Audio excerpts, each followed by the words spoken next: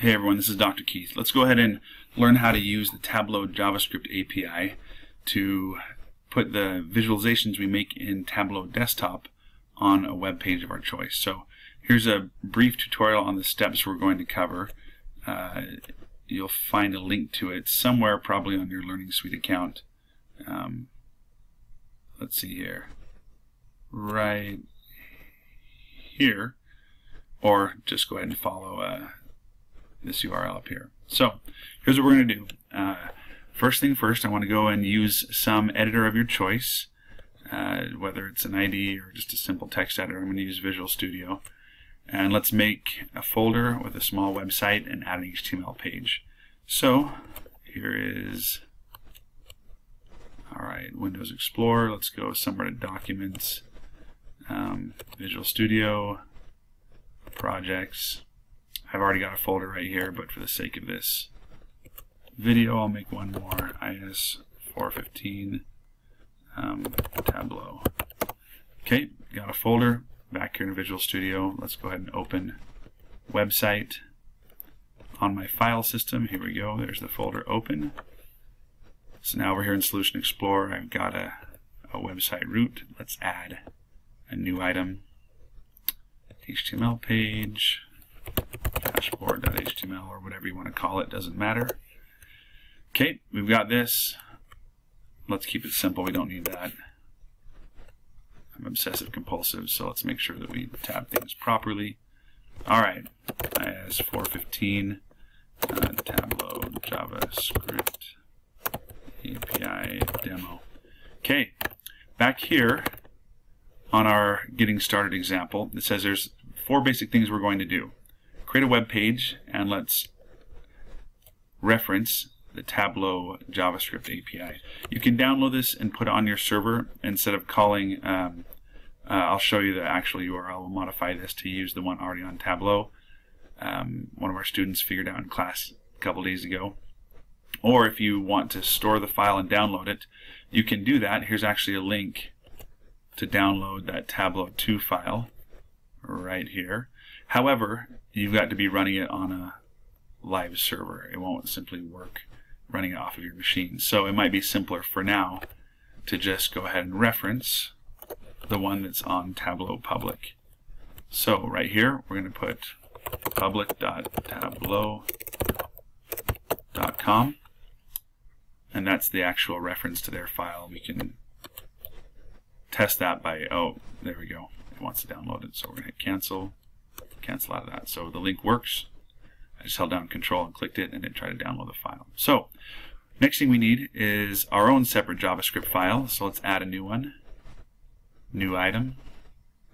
JavaScript file. Call it whatever we want. I'll call this one Tableau.js. There we go. Okay, let's put a link in our HTML file to this Tableau JavaScript. I'm just going to click and drag it into here. There we go.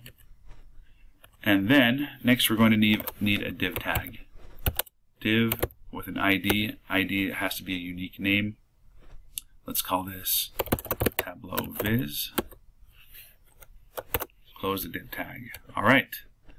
So next, let's go back to our Tableau JavaScript file. Save all. And we're going to copy from right here this function called initViz for initialize visualization. So this is the bare minimum needed to put your visualization on a page. So what it wants here is to create a variable that finds the div on our web page. Now we called ours Tableau Viz, so let's copy that. Paste it in here. That's the name of the div that we're looking for. Then we're going to make a variable called URL to pass in, and we're going to put the location of our visualization. So where does that location come from? Well, the way it works is we have to go to Tableau Desktop, create some visualization. I've created this one here. Let's actually maybe what I should do is start this part over. I'm going to close this out so you can see every step. Close, and let me open up something different. I'm going to do this clustering example right here. So pick a visualization, any visualization. All right, I'm going to change the name of this. This is, I'm going to call it petal length by width. This is a very common data set. You'll use it if you take Doug Dean's BI class in the winter semester. Anyway, I want to publish this visualization. I'm going to go ahead and give it a filter just for the fun of it. Species, so I can throw one in there. Use all. Okay. Let's show this. Filter over here. Anyway, I just want to have that on the page. So what we need to do is come here to server, and we're going to say Tableau public, save to Tableau public. First thing it's going to do, because I've done it before, it skipped some other tasks. Alright, when you do this, when you do this, it's going to pop up a little screen that says, do you want to, or sometimes depending on your data set, it's going to say, do you want to create a data extract? And on that, you're going to have to click a button that'll say, yes, create extract, and you're just going to hit OK and accept the default options. Once you do that, you're going to have to go to server a second time and say save to Tableau public again. And this time it will do what you just saw mine do. It'll go ahead and upload all the data, save it, and open your visualization here on Tableau public. So sorry I couldn't show you an example of that, because once you've done it once, you won't have to do it again a second time. And because I've done it once, it didn't pop that question up. So again, when you're back here, the first time you hit save to Tableau public, it's going to say you need to create a data extract first. You just click, go ahead, and there's a button that says create data extract. Once that pops up, do it, accept the defaults, and then do this a second time, and it'll work just like mine did. Okay, back here, scroll down to the bottom of your visualization. You've got some options. So there's some details. I can decide how I want to name it. I can also decide whether I want to allow other people to download the workbook and the data. By default, that's not selected. That's a good thing. So you can use data safely. It's available. The visualization is available to be viewed on Tableau public by anyone, but you don't have to share the data with anyone. What you want, though, right here under share, is this link. This link right here. Go ahead and copy that, Control-C, and then you want to come back to your code, Control-V, paste that in right there.